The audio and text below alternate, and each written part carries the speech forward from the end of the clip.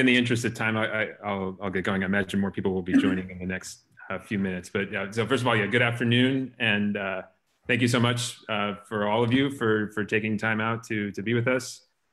And on behalf of Jen and Brian and Donica and Elizabeth and myself, welcome to the launch of this new series called Tackling Global Challenges.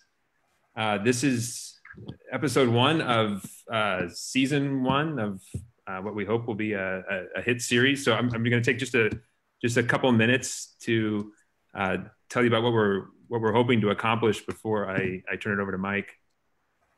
I think our goal is pretty simple. We're trying to shine a spotlight on a particular problem area in sustainability in order to help inspire some creative thinking and critical analysis to come up with new solutions.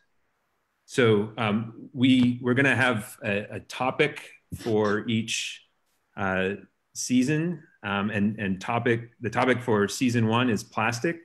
So sustainability challenges associated with the manufacture and particularly end of use of plastic products, and the crisis of plastic pollution. So what we hope you're going to be able to take away from this series is, first of all, a better understanding of the challenges.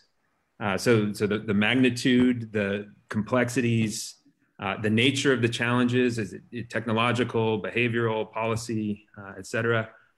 But we're not going to wallow in despair. There's plenty to despair about with respect to plastic. So I think more importantly than talking about the problems, we hope that at least some of you will come away from these sessions seeing new opportunities to develop solutions. And at the TomKat Center, we are particularly interested in helping to support solutions in the form of innovations that lead to new companies and new products. Certainly, I think the dream, if new ideas come about through this series that then turn into teams that then try to translate them, then we would certainly love to help out in any way that we can through the center. We like plastic for this first season because the challenges are multifaceted. There are many different ways of approaching it. You can approach it scientifically. You can approach it from an engineering perspective, from a logistics perspective, from consumer preferences, behavior, policy, et cetera. So there's really a lot to think about in terms of solutions in this space. Just a word about the logistics. So Mike will give a presentation. If you have questions that come up during the presentation, you can chat them. You'll see, please chat them to me. You only have a couple of choices for the hosts. And then at the end of the presentation, we'll have a discussion session. I'll try to pull as many questions as I can to have a discussion with Mike. And then at about 5 o'clock, I understand that many people have other time constraints. So those of you who can stay a little bit afterwards, we'll have an opportunity to extend the discussion depending on the number of participants. Maybe make it a little bit more free flowing in the last half hour or so. So with that, let me just give a real quick introduction to our speaker, Mike Biddle. Mike is really eminently qualified to discuss this topic from just about every perspective. So his educational background was in chemical engineering and polymer science. He worked in industry for some of the giants, including Dow Chemical. And then he, partly, I think in conjunction with a stint here at Stanford as a Sloan Fellow at the GSB, he launched his own company, MBA Polymers, I think a little over 20 years ago now. to try to develop technology to take, frankly, garbage and extract the plastics, separate them, process them, get them back into the hands of customers that can turn those into plastic products. They have successfully commercialized this technology and scaled this technology. Those of you who had a chance to look at the briefing materials can see some of the content around that. So Mike has certainly engaged this from an entrepreneur's perspective, and now he's the managing director of Evok Innovations, which invests in new ventures working on industrial innovations. So Mike, again, we're very grateful for you to be the pioneer here for this event, and the floor is yours. Great. Thank you, Matt. Thanks for the kind introduction. Let's see, I've got to share my screen here, so give me a second.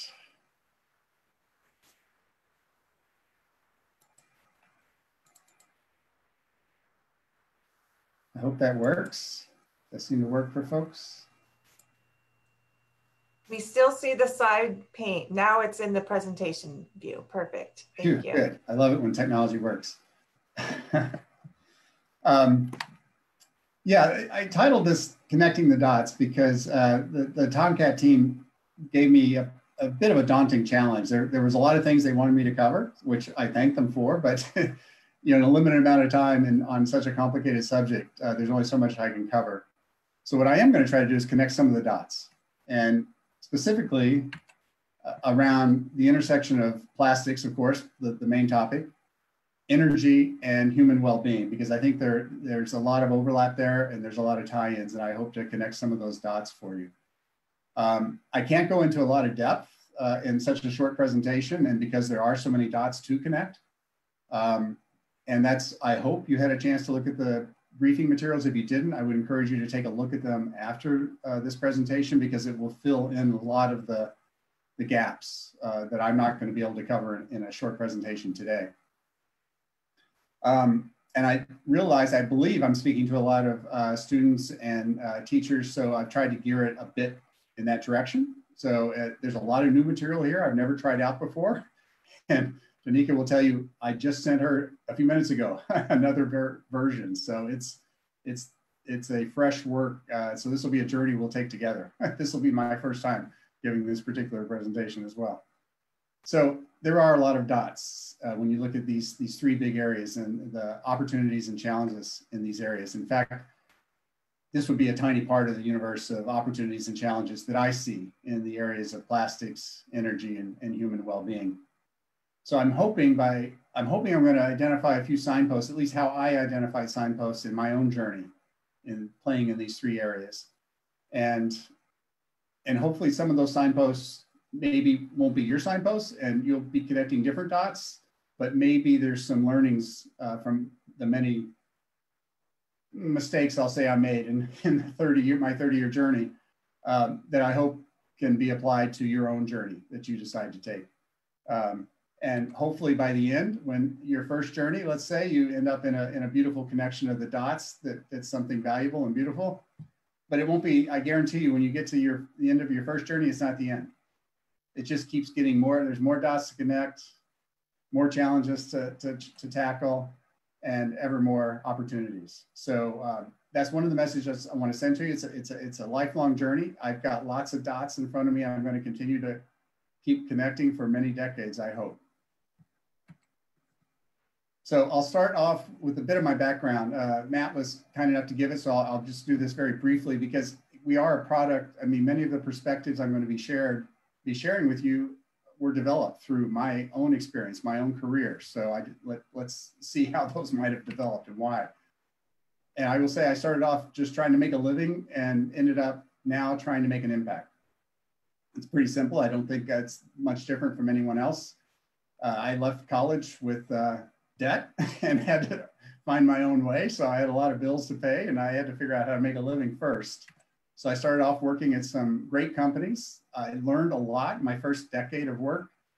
These were extremely well-managed companies, particularly at the time frame when I was working in them, say 3 decades or so ago. And once I felt I kind of learned what I wanted to learn and I saw some challenges I wanted to try to tackle, I created a consulting company called Mike Biddle and Associates, or MB&A for short.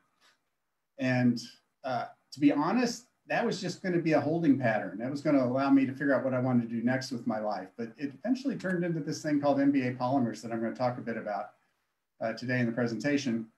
And eventually a international, multinational plastics recycling company. I then pretty much did the same thing again. After I felt like I had learned what I could learn and proven what I wanted to prove with MBA Polymers, 8 or so years ago, I decided to form a separate company called Material Solutions, which was, again, a consulting company trying to figure out how to pass along the torch, basically on circular economy. So I actually worked with a lot of Fortune 100 companies, all the way down to small enterprises and even startups, on trying to figure out how do you embed circular economy principles both in big organizations, and how do you build companies based on circular economy principles. And more recently, I joined Evok Innovations a little over 5 years ago, where we invest in clean energy, clean tech, climate tech, and carbon tech opportunities, all the new tech acronyms. And by the way, I became a dad along this journey too. This is an important aspect. And so full disclosure here, there'll probably be some fatherly advice DNA scattered throughout some of these slides, particularly since I believe I'm talking to some students in the audience today. I've got an incredible daughter who's a sophomore in college studying engineering, wanting to change the world. And I have an incredible son who's a sophomore in high school, trying to do the same thing, teaching me daily, reteaching me chemistry and math almost every day, it seems like. And one of the common themes through all of this is on a sustainability theme. And sustainability, I know it's a bit overused these days, perhaps, but I think it's still important. And you can see it's embedded in MBA Polymers from the early days. It's something we thought was really important and a guiding principle. And we've always thought about it, not just from the environmental sense, which is how it's usually taken, but in a much more holistic way of looking at what sustainability means. And one way of looking at this is the 3 pillars, the 3 Ps: people, prosperity, and planet, or if you will, social, economic, and environmental factors. And I like to throw in a 4th P, particularly on my most recent journey, and that's passion, because we need passion. If we're going to solve these problems, we need people with passion trying to tap into these, or solve these problems and tap into the opportunities represented by trying to come up with a more sustainable future. Now, I have to admit, if some old geezer like me were telling me when I was in college that I needed passion in order to be successful in life, I would have chuckled. And the image that would have come up in my mind would have been something like this, which is, if you go to Wikipedia, this is the image for passion that comes up. But what I have in mind is not that type of passion. It's this type of passion, represented by people like Greta. And I'm not the only one that thinks passion is important. Elon Musk, for example, says passion and purpose scale. Always have and always will. Steve Jobs said you need a lot of passion, because what you're doing is probably so hard. If you don't have that passion, any rational person would give up. And that's something I can really relate to, I can tell you. I've been called irrational more than once in my life. And finally, one more quote. I don't want to overquote you, but I love this one from Oprah, who says, follow your passion because it will lead you to your purpose. And that's indeed how I'm going to start off the talk. So the navigation for today's presentation is I'm going to try to answer 4 questions. The first is, why are we here? What's our purpose? The second is, where do we want to go? Kind of what's the vision for the future we'd like to see? How do we get there? What's our strategy? And who's going to get us there? Who's going to take responsibility? Now, it ended up, when I finally put this together, I probably get to 4 more than I get to before I get to 3, and I think you'll understand by the time we get to that point why I jumped to 4 before I actually answer 3. So I'll start with why I'm here. I assume you know why you're here, so I'll explain why I think I'm here. And maybe one question on your mind I get a lot is, why in the world did I spend 3 decades of my life playing with plastics? Well, it has something to do with this equation. And if you don't know what this equation is, that's okay. I'm going to come back to it. In all honesty, I had to look it up on Google to make sure I had the equation format right. And if you look at when I entered the plastics world, when I got out of college in the late 70s, plastics were the grooviest material on the planet.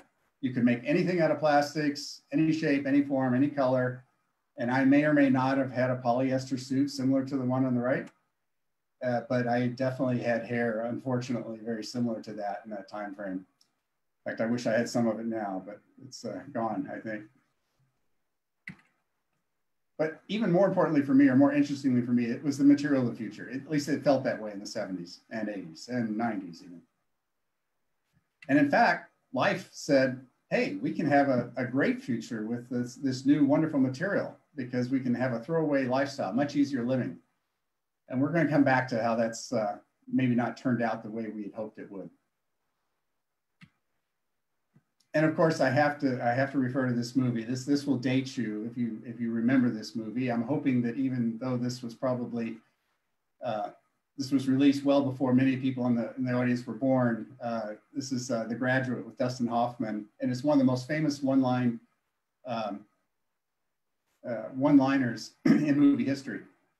So Dustin just graduated from college. He's getting a one-word advice from a family friend at his graduation celebration. And that one word of advice, I usually ask the audience when it's live, what's that one word? And it's amazing. Almost everyone in the audience knows, of course, it's plastics. What's scary is whoever put that in the movie was amazingly prescient, because plastics have had insane growth since the early 50s and 60s. And in fact, it's projected to continue in this fashion. And this is a good introduction to bring back that equation. So remember that simple equation? Well, it's an exponential function, which means rapid growth up and to the right. And I think the growth of the plastics industry, if nothing else, has definitely experienced exponential growth since the 60s in particular. So as I was getting out of college, I had popular movies and math pointing me to plastics as the future. And my chemical engineering degree was the perfect entry ticket. So off I went and jumped into the plastics industry. Something else happened in the late 70s. I don't know if anyone is old enough to remember, like me, sitting in gas lines. There was this thing called the gas crisis. This is actually a picture in California. I remember sitting with my car, my gas guzzling car, in gas lines, waiting to fill it up in the 70s. And in the 80s, this was followed by the garbage crisis. So if you think about this from a plastics perspective, I was in an industry where the raw material for the industry, we were worried that we weren't going to have enough of it in the future, and its price was going to be unstable and expensive. And on the other end, we didn't know what to do with all this material we were making and putting out into the world.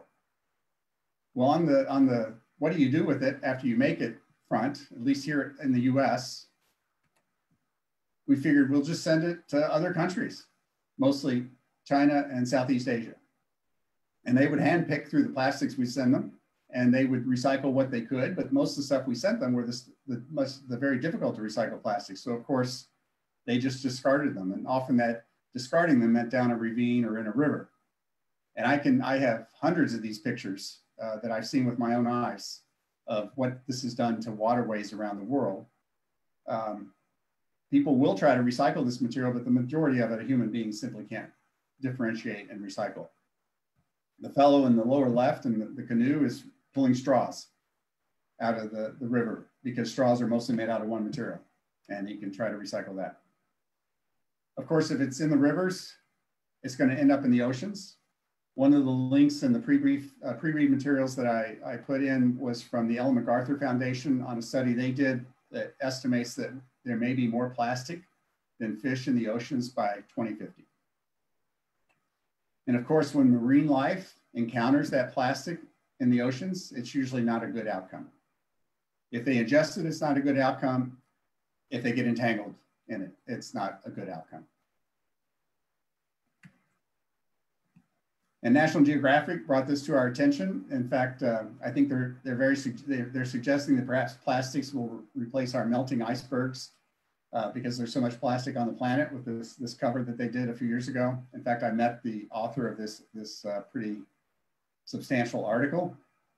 You probably can't see the quote in the lower left. It's from Sylvia Earle. She says, plastics aren't inherently bad. It's what we do or don't do with them that counts. Now, I want you to remember that because I'm going to come back to that point a little later. And they, of course, pointed to this exponential growth of the plastics as being the source, the fundamental source of the problem. And they quote, studies that have shown that as much as 18 billion pounds of plastic enter the oceans each and every year around the world.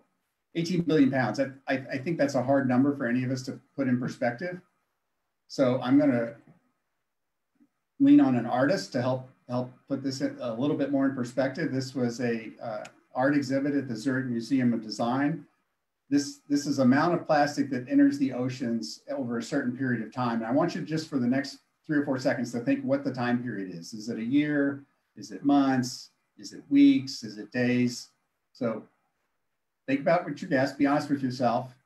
This is how much plastic. You can see people on the left to put in perspective. This goes back a long way. This is a pretty big pile of plastic. It's how much plastic enters the oceans every 15 seconds.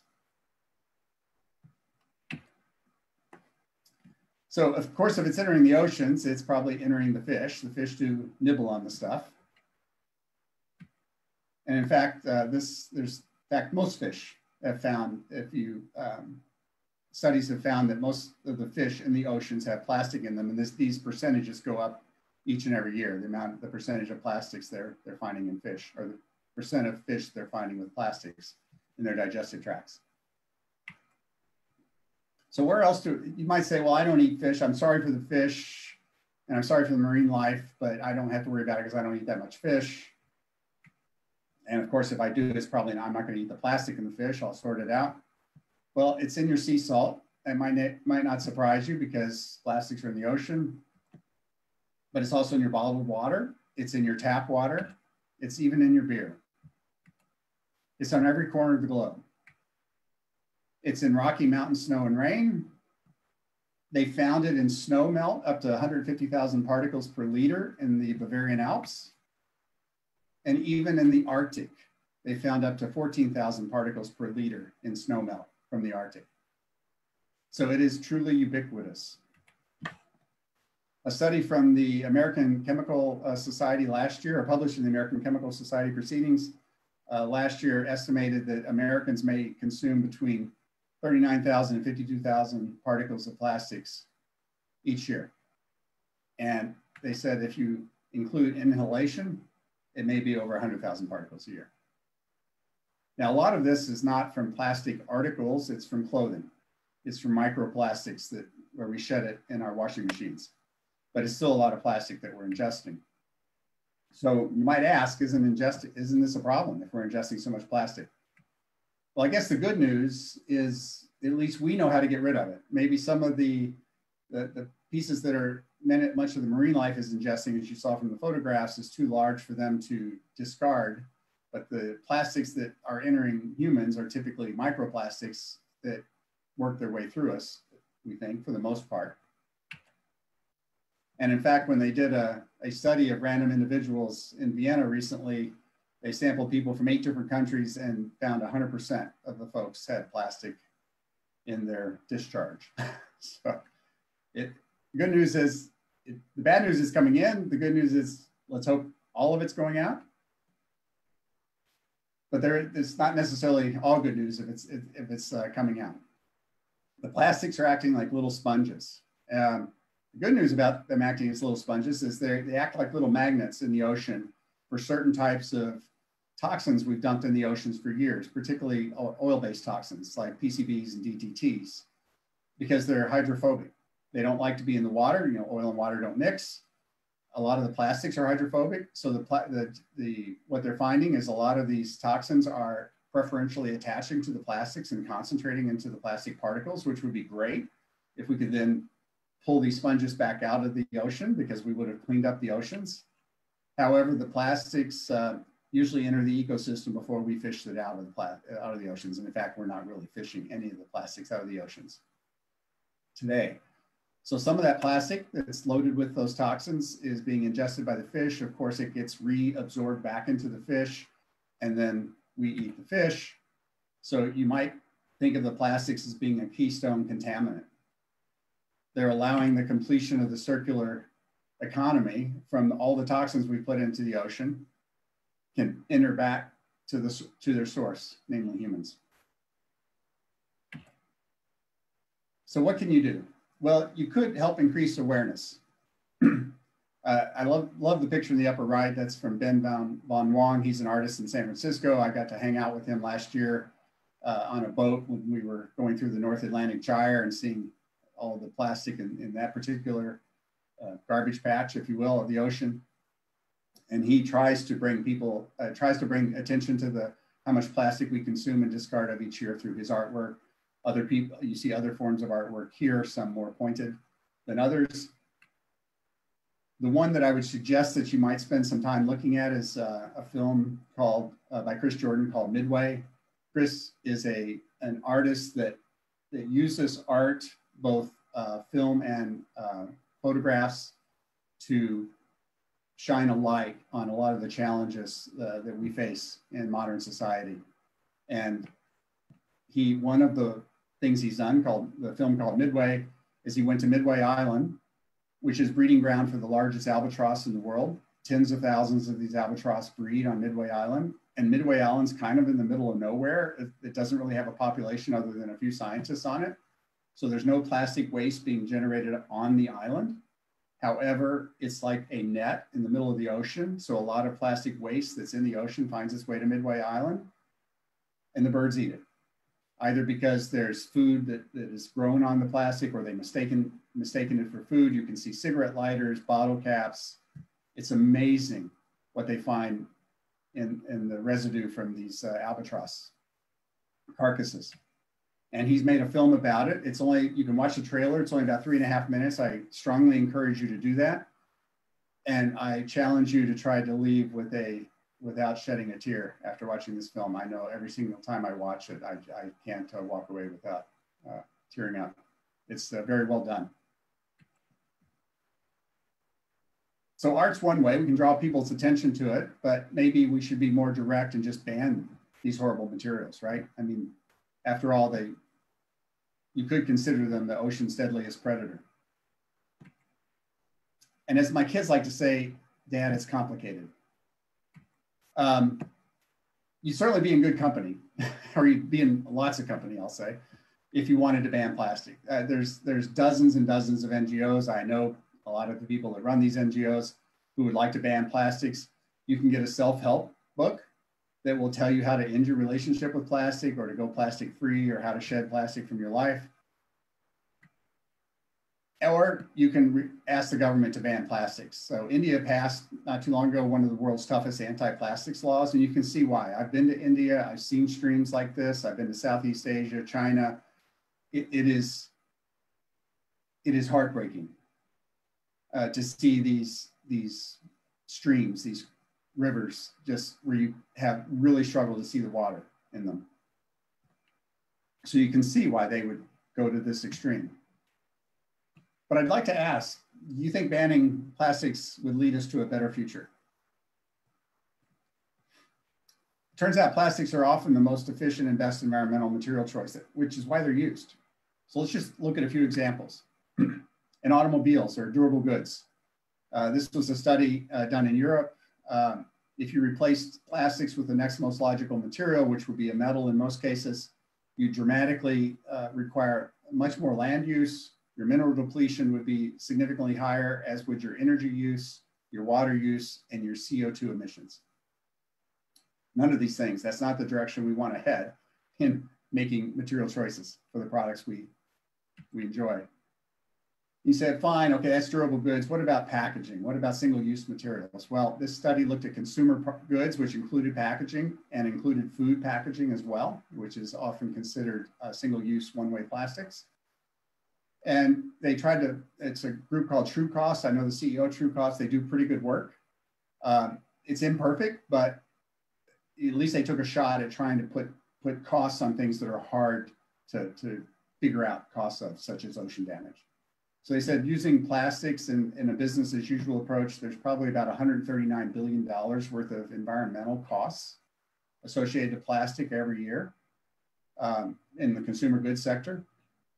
If you switch to more sustainable plastics, like Matt and his group at Stanford are trying to do, come up with better plastics that have a more sustainable, lower footprint, lower environmental footprint, you can lower that cost pretty substantially, but it's not going to go to zero. And if you use alternatives to plastics, you can probably figure out where this is going given the scale on the left. They concluded that the best alternatives to plastics would have a much more significant environmental footprint. And if you tease this out a bit and ask in what way, if you look at just climate change, health of humans and ecosystem, and damage to the oceans, again, TrueCost tried to do that. And these were the differences they came up with. Now, again, this is an imperfect study, but it's the only one I know of where they've actually tried to rank materials alternatives to plastic on these types of dimensions. A very difficult thing to do, but at least someone's trying to do it. So now I was faced with a problem. What do I do? This material's, it's got a bad rep. It was the space age sexiest material on the planet when I entered the industry, and now it's got this tarnished image, and it's complicated, right? So what do I want to do? I don't think I want to not use plastics, but I also don't want them to end up in the waste stream. So I said, why can't we turn lemons into lemonade? Why can't we change the traditional way of making plastics? If we start with waste instead of petrochemicals, we've got a plentiful and growing supply, and we've got lower costs that's not tied to oil. Our plants turn out to be a lot lower capital cost to build. They consume 80 to 90% lower energy, and I'll come back to that. I'll share some data with you on that point. And these plants will make any type of plastic you feed them. A petrochemical plant will make one type of plastic for its entire life. So if the market changes for that plastic or the dynamics change, you're stuck with a huge capital investment making one type of plastic. Whereas a recycling plant will make what comes out the back end, depends on what you put on the front end. And we sell a plastic that has 1 to 3 tons lower CO2 per ton of plastic footprint, and we get to close the loop and make more sustainable products. And that's indeed what I did at MBA Polymers. I'm not going to spend a lot of time on MBA specifically. That was, I sent a lot of links in the pre-reads. And some of those were videos, which would walk you through some of the MBA Polymers plants. But I thought it was kind of interesting what some of the popular press came up with. Forbes said, here's a company making money out of junk. And here's a company, one of the few companies on the planet that actually likes high-priced oil. And I said, yeah, I like very high-priced oil. I still do today, frankly. I'd like to see oil much higher priced for lots of reasons, frankly. I actually like this one better because I used to say we do above ground mining. And I still think that's what you do when you're recycling materials. Instead of digging a hole in the ground or drilling for oil or natural gas underground, you're taking stuff that's already been refined to a certain point and simply pulling it out of the waste stream and reusing it again. It's a much better business model to be in. So we grew literally from my garage here in the East Bay of San Francisco Bay Area to a pilot plant in Berkeley and a semi-production plant in Richmond. Then we designed, built, and operated 3 world-scale production plants. And we operated those in 3 different countries. The first plant we built the first world-scale plant we built was in Guangzhou, China. The second one was in Austria. And the third one was in the UK. And each one of these plants were bigger, more capable, and more capacity, and could take much more complicated, each one could take progressively more complicated waste streams. These 3 plants together were able to have a processing capacity of over 250 million pounds a year. So we achieved quite a bit. Nobody thought we could even get one of these plants operational, and we got 3 up and running, commercial, making money. Another factor, if you're building a mission-driven company, I would say one of the competitive advantages that you have that sometimes is overlooked is that there's a lot of organizations that are eager to help you. If you're out to save the world in some way or another, just to pick any problem that we face, there's a lot of organizations out there, and we received a lot of help. The Economist gave us their 2010 Innovation Award. That was the same year Steve Jobs got an award for consumer products. We got the Gothenburg Award, which is often called the Nobel Prize in the Environment. This was previously won by people like Kofi Annan and Al Gore. I was able to pick this up from the Crown Prince of Norway in Davos a few years ago, the Circulars Award, and we won the very first Davos Prize that same year, where the 7 category winners, and namely companies like Patagonia and Nike, the audience voted on who had the biggest impact on making a difference, and they selected us over these much larger companies and organizations. So I felt pretty good. And okay, this is a little bit about bragging rights, but it's more about if you're a mission-driven company, this is a secret weapon that you can tap into. People really want to help you promote what you're doing. It makes fundraising easier. It makes communications easier. It helps your whole business. And this is a secret weapon you need to tap into when you're a mission-driven company. I learned lots of lessons along the way. I raised money from every conceivable source. Started off with 7 million non-dilutive. I encourage all of our entrepreneurs that we work with, get as much money from non-investor sources before you take money from us as investors. Raised $150 million of equity from every conceivable source, starting with friends and family, angels, small VCs, corporate VCs, strategics, you name it. And we were able to leverage our partnerships in each of these countries by using their balance sheets. So we were able to have access low-cost debt. I learned how to scale hard tech literally from a lab, tiny lab, well, literally from my garage to a lab, to a pilot, to world scale. Probably one of the most important lessons I learned was to hire people different and better than myself. And once I realized I didn't have all the answers, I couldn't possibly be expected to have all the answers, is when my business took off and started bringing on people smarter, better, and very different than me. I had to manage teams spread across 3 different continents and 3 different multi-time zones. And I also learned that the types of investors you have really matter. We were blessed with some very good, strong, understanding investors. The only thing I wish they had had was entrepreneurial experience. And that's something I'm trying to fix now in the job I have now at Evok. So now it was time for my next pivot. Where do I want to go? I felt like I'd shown that you can make money and solve a problem. You can have a different business model. You can make money doing it. What do I do next? I wanted to leverage what I learned. I wanted to continue working on stuff I cared about. I wanted to try to solve big and important problems using cool technology and working with other highly motivated people. And of course, let's not forget that curve that goes up and to the right.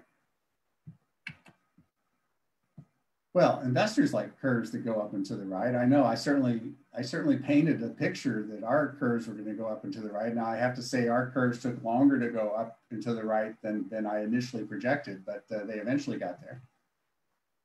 In fact, investors like what is known as hockey stick growth. We also saw, about this time frame when I started looking at what to do next, which was let's say 7 or 8 or 9 years ago, it was pretty clear that the clean tech 1.0 bubble was busting. And a lot of the traditional investors were moving away from clean tech, and there was this huge void of investors. That's not so much the case today, but that was certainly the case 6 or 7 or 8 years ago. And all the investors stopped looking at clean tech and started looking for unicorns. So what we find is that the reality of unicorns is more closely related to this. And much of clean tech involves hard tech or tough tech. And what does that mean? That means you need lots of money and lots of time, neither of which investors are too inclined to spend with startups.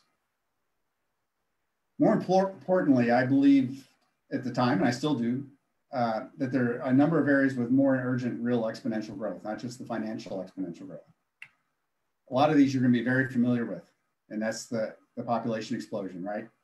It took us it took us 130 years to go from 1 billion to 2 billion. It's only going to take 1/10 that time to add the next billion, 13 years. That's exponential growth. Another very sad exponential growth is our loss of species. A lot of people call it the sixth great extinction. We're losing between 150 to 200 species every single day. It's mind-boggling. And if you put these graphs over on top of one another, it's hard to think that there might not be some relationship between the population growth of humans and the population extinction of other species.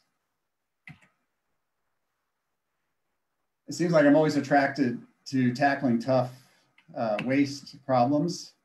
This is a waste that I'm currently focused on, which is CO2 levels in the atmosphere. We all know about this. I assume everyone on this is not a surprise to anyone on this particular Zoom call. And of course, if you look at the temperature relationship with the carbon dioxide, there's been a very close relationship to that, to these two phenomena, maybe until recently. So look at what's happened to CO2 recently and look at the lag with temperature.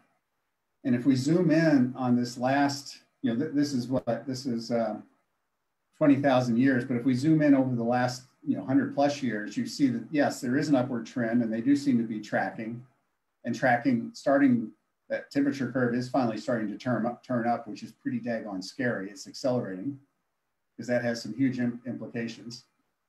And you might ask, so why in the world has there been this huge lag with the CO2 doing this and the temperature still not quite heading straight up?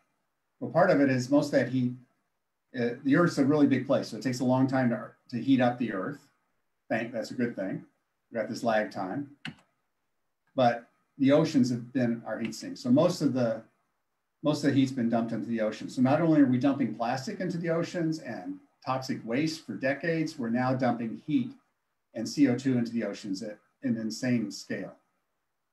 I mean, it's, in some ways, we have to be thankful for the oceans that we're not experiencing more dramatic changes here on Earth, on land, because of the oceans, but the oceans are being impacted just dramatically by both ocean warming and acidification.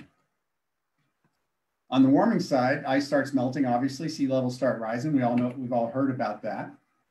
And if we lose some of the big ice sheets, we're going to see some significant, not these inches or even feet type of rises. We could be in store for very serious. If you don't believe me, talk to Steve Chu over at Stanford. He will set you straight on what we might really be expecting in the future for sea level rise. And of course, just last year was a record year for our ocean temperatures. That's not slowing down. What's besides coastal cities being flooded, which will lead to this huge, potentially lead to this huge mass migration, climate-led migration. There's droughts and there are floods due to climate change are increasing. And the UN now estimates that between, at least 200 million people might be on the move by 2050. We know in the last few years what a few million people, 1 or 2 or 3 million people on the move has done to upset society, particularly in Europe. Can you imagine what not 10 times this amount or 2 or 3 times this amount or 10 times this amount, but 100 times that amount of people on the move, what that's going to do to disrupt society? And some estimates say it could be 1 billion people by 2050. I think these are extreme. I certainly hope they're extreme, but it doesn't matter. 10 million, 50 million, 100 million people on the move does not bode well for the future, for society, for social unrest. So you could look at climate change as an accelerant, this climate stew that we're brewing. 2020 has been a crazy year. We're worried about, we got political stress, we've got employees stress, people out of jobs, we've got fires here in California and other places, and of course we got COVID. Just wait until climate rage becomes an epidemic. Your younger generations are starting to get the idea that the future may not be as pretty for them as it was for us. And I'm worried about that too. That's why I'm doing what I'm doing. Just wait until they lose their homes. Just wait until they can't find food. That's going to be a stress on a whole nother level that we haven't not yet experienced. So where do we want to go? Whoops. We certainly don't want to go here. We don't want to see, for lots of reasons, we don't want to see hundreds of millions of people displaced and desperate to find food and housing. So we need to move to more sustainable business models and communities, and we need a future generation that can take all the benefits we've enjoyed, that we've taken for granted, and enjoy those same benefits for decades from now. So I'm jumping to who's going to get us there, and then I'm going to come back to how do we get there. So what about the usual suspects? Government and NGOs. I'm not going to go there because I could spend hours expressing my frustration on the government and how slow it moves. I actually spent a few years flying between the West Coast and Washington, D.C. In the Obama administration, trying to get some aspects of the climate policy passed. That never happened. So I have to say I'm a little frustrated with that whole process, even when we had what we thought were tailwinds. So what about industry, large companies? That's the other group that's often looked to solve the problems. What about small and medium enterprises, and what about individuals? So I'm going to talk about these last three. Let's start with big companies. I'm just going to give you two examples. So Unilever is hailed as one of the leaders in the world in the sustainability space. When CEO Pullman came to charge, or became CEO of Unilever, he said, we're going to double in size and half our carbon footprint at the same time. That was a pretty audacious goal. And they've actually made some great progress on that. From 2008 to 2014, they reduced, they saw 1 million metric tons CO2 reduced from their operations, which is about 167,000 metric tons per year and about 1 metric ton per year per Unilever employee. I just want to put this on an equal basis so we can compare impacts. CCE is Coca-Cola Enterprises in Europe. They also made some very audacious CO2 reduction goals for themselves and achieved even double on a per year per employee impact compared to Unilever between 2007 and 2013. This was the data I had available. So what about individuals? Well, what can individuals really do? We often ask everyone, I love this quote from Leo Tolstoy, who says, everyone thinks of changing the world, but no one thinks of changing himself. I think individuals can do a lot. And let me just give you one example that I kind of know about. So we made 4 lifestyle changes. These aren't lifestyle changes I suggest that you have to make, but these were 4 we've made. We went solar. We use bikes and trains more than cars, our entire family. We air dry our clothes outside, which, you know, is a little strange here in Northern California, but that's what we do. And we've gone mostly vegan, not 100%, but we've gone mostly that way. If you add this up, that works out to be about 5 metric tons per year per person. So we made 5 times the impact of what a bigger multinational like Unilever was able to make with all of its efforts towards climate change by making what I would argue were positive changes in our lifestyle. Now, I have to be full disclosure here, like I've been trying to be in the entire talk. I flew a lot in my previous days. I'm trying to fly a lot less these days. Just a small round trip to Denver would be a negative 0.5. So it doesn't take very many flights to erase my entire savings just by these 4 lifestyle changes. Just saying. So I, for one, very much like these Zoom calls because it means I can talk to people around the world and not have to get on an airplane. What about small to medium enterprises? I love this quote from Margaret Mead that said, never doubt that a small group of thoughtful, committed citizens can change the world. Indeed, it's the only thing that ever has. I completely agree with that. So another example, near and dear to my heart, one I know about, this was our plant in Austria. a research institute called IMPA in Switzerland did a LCA, life cycle assessment on our process.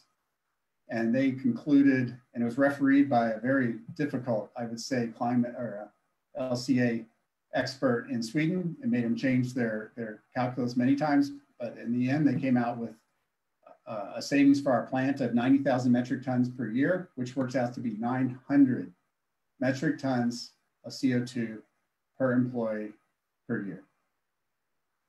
So my point is, a business, a small to medium enterprise can make a lot more impact just by coming up with a more sustainable business model than anything we can do as individuals or large corporations.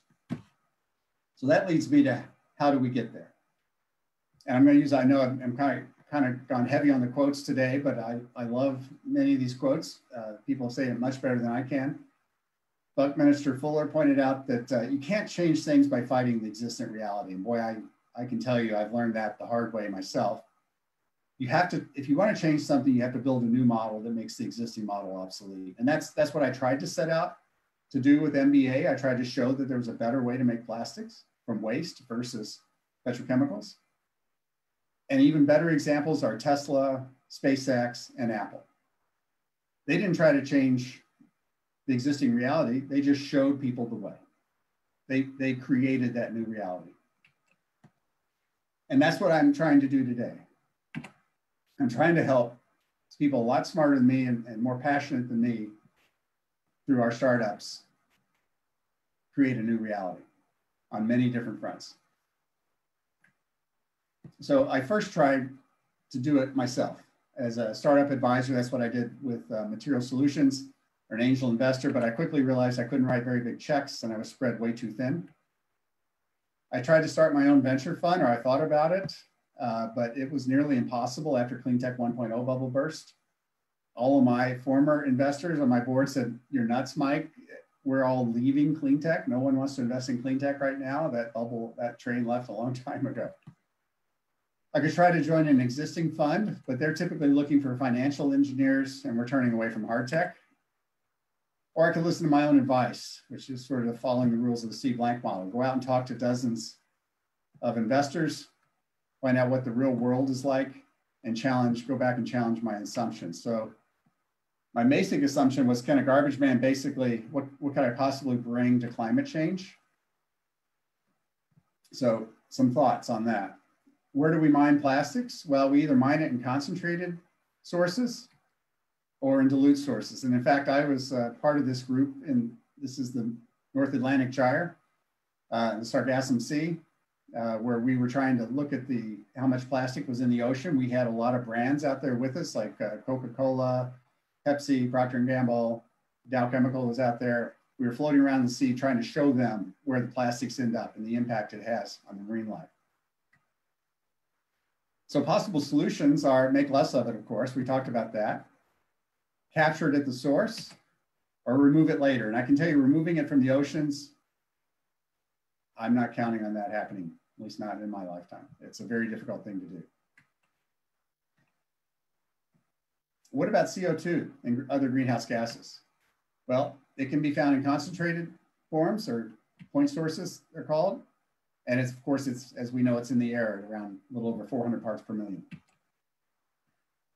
What are some possible solutions? Same thing. We can make less of it, which we're trying to do. We can capture it at the source, which we're doing a little bit of. And we can remove it later with things like direct air capture and mineralization approaches. And the businesses are also very similar. You gather it, you purify it, and you do something with it. And in the case of CO2, one good thing to do with it is sequestering it, because it stays where it's put if we sequester it properly. But you can also make products out of it, which is a great thing to do from an economic standpoint. But the problem with some of these products is they're short-lived. So you just put the CO2 back in the environment again, and you got to make sure that there's a solution for that product at end of life if you really want to have a long-term solution for the CO2. So finally, what am I doing at Evok? This is exactly what we're doing at Evok. One of those many conversations I had with VCs paid off. My now partner, Marty Reed, who is the CEO of Evok Innovations. He was asked to run this organization a little over 5 years ago, and then reached out to me and asked him if I would help. It's a unique partnership between the British Columbia Clean Tech CEO Alliance, Suncor Energy, and Cenovus Energy. It was founded in 2015 with a $100 million commitment. It's led by unusually experienced entrepreneurs. That's very unusual in a VC fund. Experienced clean tech investors and energy executives. And our mission is to protect the environment by investing and strengthen the economy by investing in commercialization of clean technologies. One of our major focuses is CDR, which is carbon dioxide removal. In fact, all of our investments must have a positive environmental impact, especially around climate. And in the CDR space, we've made 2 investments directly in that space so far, both here in the Bay Area. One is Mosaic Materials, which came out of UC Berkeley and Cyclotron Road. And the other is probably well known to some people in this call. It's Opus 12, which came out of Stanford, TomKat, Stardex, and Cyclotron Road. So Mosaic is a super absorbent for CO2, and Opus 12 turns CO2 into new materials, new chemicals. So it's this CO2 utilization. So I'm just going to end with a few more quotes. Sorry, but I love some of these quotes because I think that they kind of summarize some of the points I've been trying to make. You got to be a little crazy. You got to be out there. You need to have the passion. You got to be willing to believe that you can make a difference. Otherwise, you're not going to have any chance of doing that. And my message to you is you can. If you have the passion, if you're doing something you really care about, you can make a difference. And I found this quote just this evening, right before this call. Jobs actually talked about connecting the dots. He says you can't connect the dots looking forward. You can only do it backwards. He says you have to trust in something, your gut, destiny, life, karma, whatever. I think that was from his days when he spent in the Far East. This approach has never let me down and has made all the difference in my life. Now, I'm hoping, I think something else he also said is that there's one thing that differentiates people who achieve from those who only dream. And it was just, the achievers are ones who aren't afraid of using 4 simple words. Can you help me? So that's been my mission in this whole presentation, is to connect just a few of the dots, point out a few signposts that work for me in pointing me in the right direction, and ask for help. I could have never gotten to where I am today without enormous help from enormous numbers of people. Just ask. And along those lines, I encourage you to go take a look at the pre-brief. There's some help in there. There's some. I think most of this is in the pre-brief, and I'm here to answer questions if we have time. Thank you, Mike. Before we start on questions, I just want to say for the participants, you're going to get a follow-up email. There's a survey. We would love to hear your feedback on this series and any sort of suggestions. Also, plastic is the main theme for this year, so we're gonna have a couple more sessions. So so your suggestions on focus areas to discuss there. And also there's we have a LinkedIn network that we've connected people to through our innovation showcases before. You'll also have a chance to connect through that. So there'll be a link to that through the email as well. So Mike, again, thank you for giving that perspective and connecting the dots. I want to start with a question around recycling. The question is maybe ultimately a technical one, but since you described this kind of, as a journey, through the perspective of your personal journey, I'll ask it as a personal question, actually. So I'm not sure I fully understand or I fully buy your pivot number 2, because you lay out this problem and this garbage problem that is coupled to an exponential growth of plastic production. And then you spent 20 years developing a solution. And then not only that, going from lab to world scale factory. So you showed that the technology can work and can succeed. But I mean, so that is the entry point then to solving the problem, right? So my personal question is, why not stick around to try to scale that to get exponential growth of recycling to solve the problem? If we make the connection to Tesla, if Musk had stopped at the Roadster, who would be talking about electrifying the transportation fleet right now? So I guess I don't understand that. If you see like, I'm sure it relates to some of the challenges of scaling recycling. So my real question is about scaling recycling. What are the prospects for that to grow at the same pace of the growth of plastic production? And what are the challenges to that? And at the personal level, why not try to pull that off? No, it's an awesome question. It's a really good question. I hope I have a decent answer.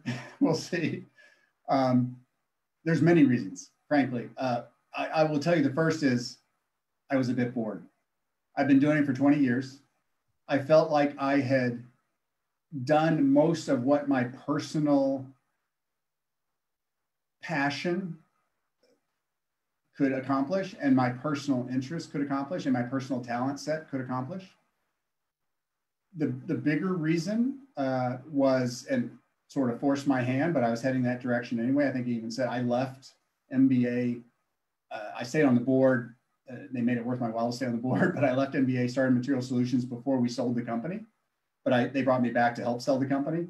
But I did that because I felt like I had learned the majority of what I could learn, and I had contributed the majority of what I could contribute with my passion and my talent set, my set of talents. And I will tell you that Tesla was not invented by Elon Musk, right? Elon Musk is the one that took a good thing and turned it into this phenomena that still to this day amazes me how successful he's been. So I didn't know if I was the right person to do that, number one. And number two, I knew I wasn't the right person because I lost the passion. My interest had gone from plastics to literally climate change. And I think that's reflected in my conversation. And that was the signpost for me, as I said, that's the signpost that matters for me. That's the problem I want to solve next. That's where I have passion. Okay. So my passion jumped from plastic waste to climate change.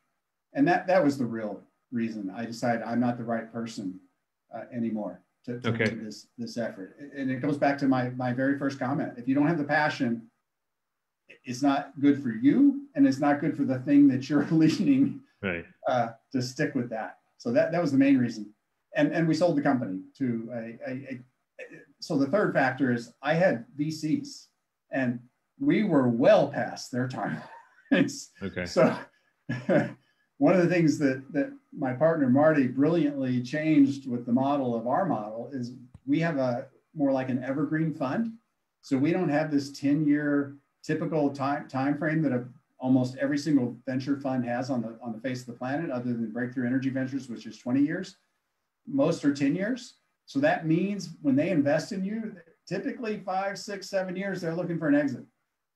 Well, my investors were past that. And then, they weren't the right, it needed to be in the hands of a much bigger entity that could finance it with lower cost capital than venture capital. That's the other reason. So is it owners, it was time to transition it to someone that had passionate for doing exactly as you said. And I'm hoping it's in those right hands. I follow it a little bit. It's only built one more plant. It's looking at another. I was hoping it would go faster. Yeah. So can you comment a little just on maybe just from the technical perspective, what are the scaling challenges? And the plastic, so the waste that you valorize or you extract the polymers from, what's the overlap between that waste stream and the stream that ends up in the ocean? Is it the same or what? Also, two really good questions. So I'll answer the second one first because that's easy. So we focused, and they're actually related. We focused on, and you'll see it from the videos that I provided links to in the briefing. we focused on durable goods, end of life durable goods. So automobiles, computer scrap, electronics, appliances, things like that. And the reason we did that is because there was a really well-developed infrastructure for collecting that waste and managing it through its entire life cycle, which meant proper recycling of all the components in that waste in Europe and in Japan. Okay.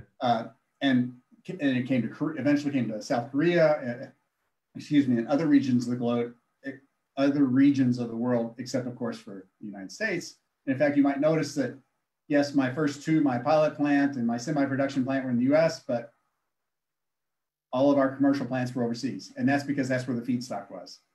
And that's the answer to your second question. So the reason we focused on those durable goods streams, A, nobody else was focusing on them. They are super complicated, much more complicated than the stuff that you put in your waste at your home. So it's got toxic materials, it's got brominated flame retardants, it's got heavy metals, it's got batteries, it's got, you know, electronics, it's got beryllium. I mean, there are so many toxic material concerns that our process had to be super complicated to deal with this very complicated mix of materials coming in. And we were able to do that through a fully automated process. And we were able to do it better than anyone on the planet, still to this day, as far as I understand, as far as I know. Not easy, as you'll see from the videos, but we managed to pull it off.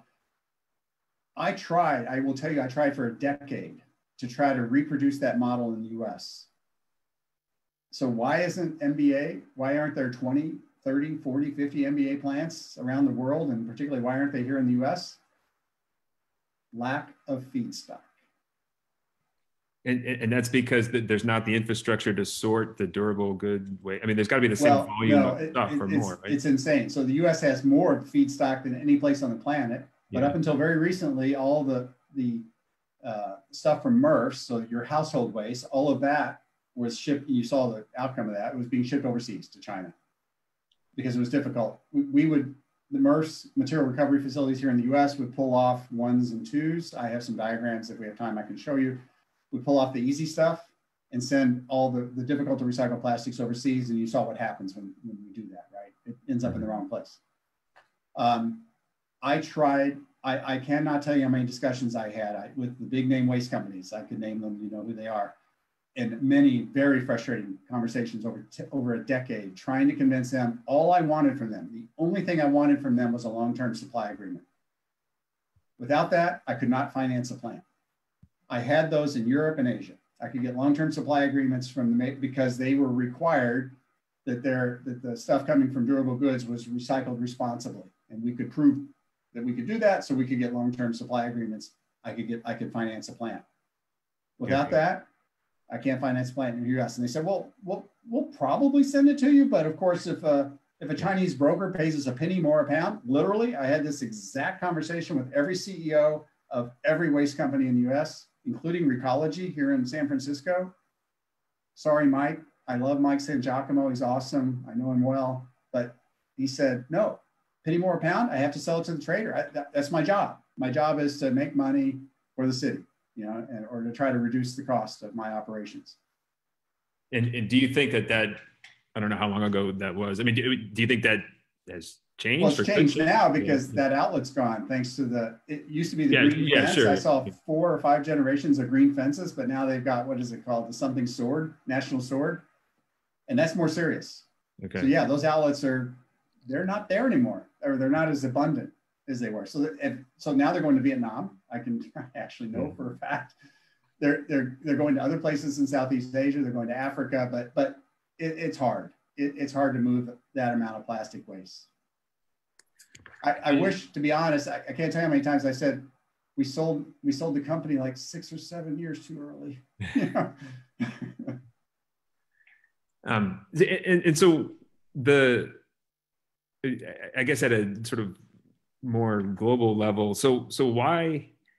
I mean, are we really running out of landfill space? If that's like, it sounds like shipping our waste is, you know, the biggest source of that pollution stream for the ocean. It's probably worth. Let me see. Do you mind if I share again? I've got 3 slides. Yeah, please. I think that will touch this better than I can with words. if you don't mind. Let's see if this works. I hope, please work. Is that working? Everybody see that? Yeah. So really quickly, I think this will explain the problem. So here's the evolution of household waste recycling. I lived in Germany for a while. I had to carry my waste down to the end of the street and put them in these little igloos, they were called, and I had to sort it. So human sorting. That doesn't work in the US. People aren't up for that. It worked in Germany.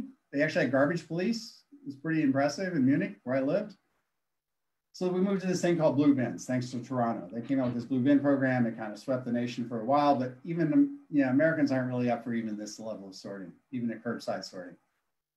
So we went to single source, right? We dumped everything in one bin. That's what I have here at my house today. I put all the recyclables in one bin. So paper, metal, glass, plastic. That goes to a MRF, material recovery facility. That MRF, from the plastic standpoint, typically sorts out PET-rich streams and polyolefin-rich streams, or polyethylene primarily. Some do polypropylene as well. Those get shipped overseas, or they might get shipped to local recyclers who then sell those products domestically or overseas. And that waste, which is often the mixed plastics, goes into either landfill or incineration. The mixed plastic residual, what are often called the 3s through 7s, the difficult to recycle plastics, the ones that aren't typically sorted in these MRFs, have, as we talked about, used to go overseas, still do to some extent, or it went to landfill or incineration. There's one thing in this photo that I see that I doubt any other folks see unless you've been in the recycling world. There's a big, big problem with this picture. Way too many touches. The only people making money in this scenario are the truck drivers or the ship drivers, right? Look how many times this material's touched. Look how many times it's transported. You cannot make money recycling a low value material, touching it this many times. It is nearly impossible. In fact, so one other factor that you alluded to, that it's hard to send the stuff overseas. So 180 countries, over 180 countries, not including the US. Does that sound familiar? Let's see, Kyoto Treaty, what else have we signed up for? Agreed to restrict global plastic trade. Everybody but the US, right? So we can still send plastic anywhere we want legally if we find a buyer. But most of the world has said, no, we can't, gotta stop doing that. It's crazy, because it ends up in the oceans. It ends up with all those pictures that I showed you.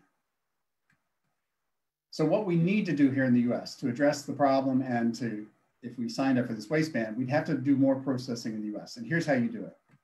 You touch it once and move on.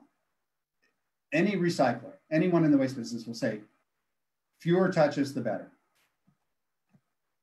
Which is why most MRFs just want to touch it very little and then sell it to somebody and be done with it, right? So what we demonstrated with our technology is you can send completely mixed plastics instead of these pre-sorted streams of PET and pre-sorted streams of polyethylene, which you can, of course, upgrade with very simple recycling technologies. Well, we developed a much more complex recycling technology where we can send in 7, 8, 10 different types of plastic and sort it out in one facility. We don't get it all. It's impossible, even with our sophisticated process. So the rest would go to chemical recycling and energy generation. You'd have a near zero waste solution with a scenario like this, and you touch it twice instead of all those times that I showed before. This will lead to lower handling costs, economies. You get economies of scale because you're able to build a bigger plant because you're getting more material to a single plant. You're making multiple products. You've got less market risk instead of just making one product. And you, as I said, you get to near zero waste. Therefore, finally, plastics do become more sustainable. The problem with plastics is not inherent of the material. The material, it has huge benefits. That's why we use so much of it. It's what we do. It's how we manage the waste. It's that simple. So the problem, like the reason that this is not implementable today is because that first truck, we just don't have a good stream. Yeah, well, the reason, this facility that I'm kind of trying to circle with my little pointer here, yeah, it needs to be financed. This is a right, but the over obstacle to $100 million that to build this is facility. bad. Is you just don't have a guarantee. You need this guarantee right here. This is what you need. And so I challenged one of the big companies. I careful not to mention too many names, but there's only a few very large waste companies in the US. So I challenged the head of sustainability for one of these waste companies on that boat that I talked about where we were in the Sargassum Sea this last summer, and said, will you sign a long-term supply agreement with me? If you will, I can make this plant happen. And in fact, you can own it. I'll show you how to build it. It can be yours. Or I can find someone else to build it. All that needs to happen is you sign a long-term supply agreement. Oh, Mike, we still don't do that. Well, what are you doing with it today? Oh, we're putting it in landfills, which unfortunately, the waste companies make more money putting it in landfills than they do recycling it. So they don't mind putting it in landfills. They just charge the communities more. They own lots of holes and they own lots of trucks. So that's the problem. You need to, this is the problem right here. It's these people that operate these MRFs. They're not motivated to sign up for this solution. Thank you. That's really helpful. So I think it has to be done. But so the cities are the ones that get the contracts. Unfortunately, those contracts are 10 to 20 years. So I said, oh, wait a minute. You won't build this MRF unless you get a 20-year contract from the city? That makes sense. You're a smart business person. That's all. I just want a 10-year contract so I can build my plant to take your waste. Yeah. It seems so obvious, right? But yeah. No, we don't have any plants in the US. I will say that it's starting to happen. There's a plant trying to get off the ground in Ohio. There's a few other plants trying to get off the ground. More either following just the mechanical recycling model or the chemical recycling model. I would say the chemical recycling model is being promoted largely by the plastics industry right now. And I get it for handling the entire, instead just send this truck to here is what they're suggesting. But I know chemical recycling really well. You still have to do something to it before you put it in one of these plants. Yeah. Otherwise, this plant really is unhappy. So if you're going to do something to it, extract value from that something, and then send that material that's okay. You have to take out things like PVC. They don't tend to like chlorine in these plants, things like that. So you do that, and while you're doing that, you pull out the valuable plastics you can pull out, send the rest for chemical recycling and energy recovery, and then you have an economic, large scale, almost zero waste solution, in my opinion. But it all starts with getting these folks to offer the same agreements that they demand from the cities before they'll put in their sorting facility, their waste facility. Great, thank you. I know it doesn't make any sense, but yeah, I just tested it last summer. So. In an environment where we were all talking about solving the plastic waste problem. Surrounded by waste. Yeah. Yeah. I want to take a question from one of our audience members. So Monim, if you could, I am unable. Oh, there you go. And by the way, I pivoted to solving for climate, but you can tell I'm still passionate about this, and it needs to be solved. Thank you, Mike. Thank you for this is great. It's I am a founder of a startup that has been climbing through this really big struggle to do something. And so I'm a materials engineer. We have 5 patents related to conversion of thermochemical conversion of mixed waste. Mm-hmm. And as you know, in the US here, we have 268 million tons per year of total municipal solid waste. Out of that is about 20%. We're talking about 50 million tons per year of mixed residual waste, which is plastics and paper. It's about 60% paper and 40% plastics. Plastics that is not recyclable, mm-hmm. Film plastics. And that is, a lot of it goes to landfill. The problem is that not only that plastic carries a lot of energy content in it and it goes to a landfill and sits there forever, the paper that's trapped in it is the major source of greenhouse gas emissions from landfill. You know that we've got 600 tons per day carried by the company you mentioned earlier from, the area from Mountain View up to San Francisco to every day, 2 hours to Sacramento to a landfill.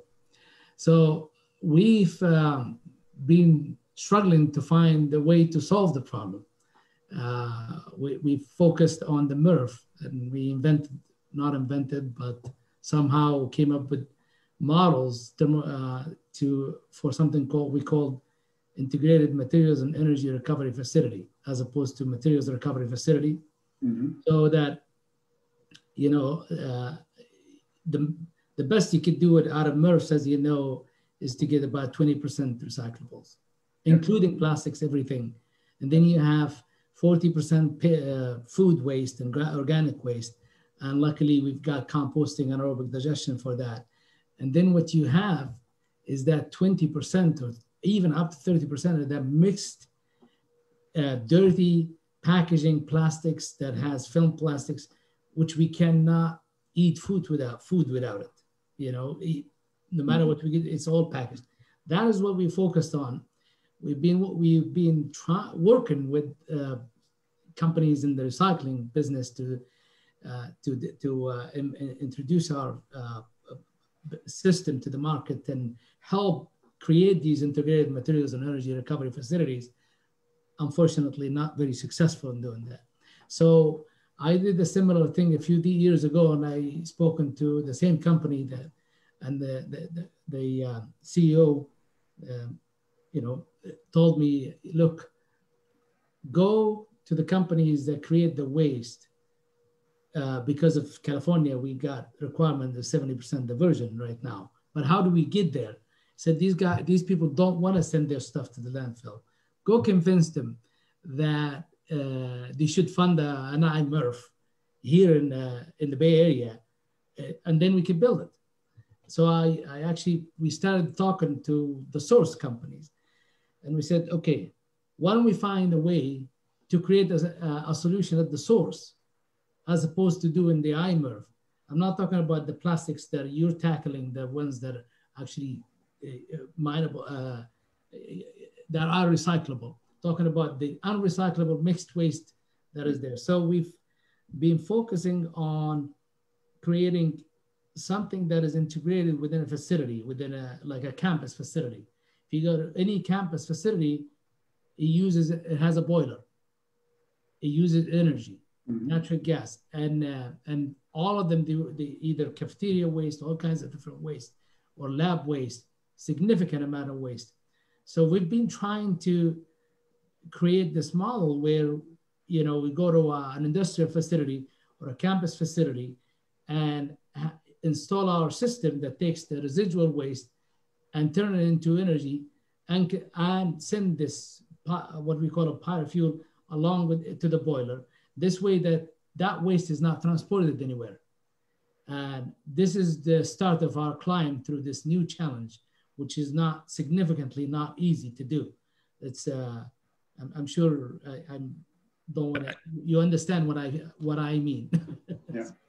And I put some links to some gasification and pyrolysis companies in my pre-brief materials, which are doing somewhat similar things, some on small scale, some on very large scale. And I think the thing that particularly if you're going to be doing it locally, you have to worry about emissions, right? You have to worry about potential dioxins and other effluent coming off of whatever it is you're deriving energy from. So. Mike, I think it would be helpful, since there was a lot of interest in this area and some of the questions we got ahead of the event. Can you give some perspective on the notion that, okay, why don't we just try to convert as much as possible to biodegradable? Sort of summarize your thoughts on that. I think that would be right. And again, I touched on the pre-brief. It's a contentious subject. Let's just say, depending on whose perspective. I'm going to try to be as balanced as I can. I can be more balanced now that I'm not a living and dying by recycling like I used to. So everything was everything that was not recycling was not good. This is in my book back in the Yeah. day, but now everything's good as far as I'm concerned. So you see me promoting waste to energy, chemical recycling. I think biodegradable plastics absolutely play a role. And where they play a role is where, well, first let's talk about, you can have biopolymers. And this, I just want to spend a moment here because people get confused. So you can have polymers that are made from bio-sourced materials, derived from bio-sourced materials that can be biodegradable or not. They can be standard. And then you can have biodegradable plastics that can be made from biopolymers, or they can actually be made from petrochemicals. They can still be biodegradable. And I think, Matt, what you asked about was just biodegradable. So that, is that correct? Right. Yeah. Yeah. Just to give perspective on, you know, is that, how much can that solve the weight, like the pollution problem? Right. And I think it absolutely has a role for things that are not going to be recoverable. And I think film is one of those areas that you have to think about. I have to say that film's a pretty valuable material. We do film recycling in my house. You know, they now take it. You know, we make a little football out of it every week, right? We stuff all the plastic bags in one bag and tie it off and throw it in the recycle bin. I'm hoping it gets recycled. They can make things like plastic lumber out of it. So you call that downcycling, but I can tell you Trex plastic lumber is a pretty quality product. So I'm okay with that personally. But I still think there's a lot of single-use plastics that where biodegradability is probably the best answer. Simply because they're gonna, you know, they're not gonna find their way to a recycling route. Now, is it a better, there's people that have done life cycle assessments, and I think I touched on that just briefly in my pre-briefs. Depending on how you run the life cycle assessment, it's and what you count. I mean, particularly if you're doing a biopolymer derived one, then you know you have to grow the crop, you have to put fertilizer on it, so you got water, you got to harvest it, you then got to extract whatever component it is out of that harvest, and now you're kind of at the starting point where you are with petrochemicals. Right? So the whole LCA doesn't always pan out. Yeah, I'm not saying it can't, but you know you have to consider all of those factors as well. But I think the degradability aspect, and again, it doesn't have to be derived from biopolymers to be biodegradable, is really important. The other thing I think I pointed out in the pre-brief, I could walk out on my back deck right now and show you a 4-year project we have with biodegradable plastics sitting out in the hot California sun here in the East Bay, year after year, nonstop. They're still intact. They're fully intact after 4 these years. are PLA? These are all PLA, or? I think they were mostly PLA, but they just said biodegradable. I know some were from NatureWorks, so they were PLA, but some were, I don't know where they came from. Some, I don't know if they were PLA or PHA or PHB. I don't know what they were, but they're still intact. They're a little brittle and they're a little dusty on the surface, but so is my other plastic that's sitting out outside for that 4 years. I put them in salt water and I put them in water, and they're all still there. So biodegradability, yeah, it usually requires special conditions in a compost facility. So sure, there are truly biodegradable plastics. There's a USDA protocol, I believe it is, or FDA, that verifies whether they're truly biodegradable in a reasonable time frame or not. But there are also some that say they are and they aren't, and that's been part of the problem. Yeah, and just for everyone's benefit, there's compostable does not equal biodegradable. I mean, there are different technical standards for both. So things can be compostable, which, you know, won't degrade on a human timescale on your patio, but will, or supposed to at least, in a proper composting facility. Yeah. They need the right microbes, the heat, the moisture, right, et cetera. Yeah. Right. Yeah. Well, we are right up at the end of our time limit. So let me just thank you again for providing a really fantastic kickoff to this series and perspective on this topic, and connecting it to climate, and sharing some of your personal story along the way. It's really been enjoyable. So thank you so much, Mike. Thank you, everyone, for joining us today, and we certainly hope to see you at the next episode. Thank you. Thanks, Matt. Thanks.